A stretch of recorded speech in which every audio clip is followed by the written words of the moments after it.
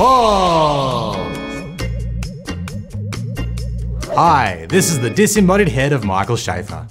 I lost a testicle to cancer and the rest of my body to CGI. This makes me the perfect person to talk testicles. And today, I'm talking to you, Steve. Look, your name probably isn't Steve, but think about how freaked out the Steves are right now. Pretty good. Today's topic, so you've noticed something different downstairs. Hopefully you've been regularly checking in on your nuts, getting to know what is and isn't normal for you. And maybe you just realized that something feels a little different. Whatever it is, some swelling, a slight pain, or a previously unnoticed lump, there's only one thing you must do. Go to your doctor. Go to your doctor. Go to your doctor. Like this one. I'm a doctor. Ooh, a doctor. Now, biting the bullet and actually seeing a doctor is easier said than done.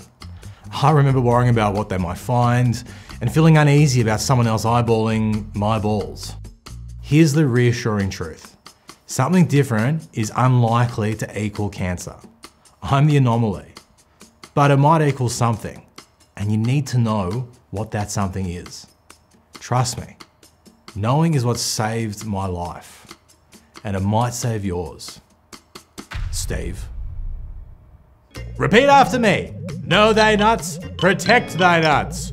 Know thy nuts, protect thy nuts. Nuts, nuts, nuts, nuts.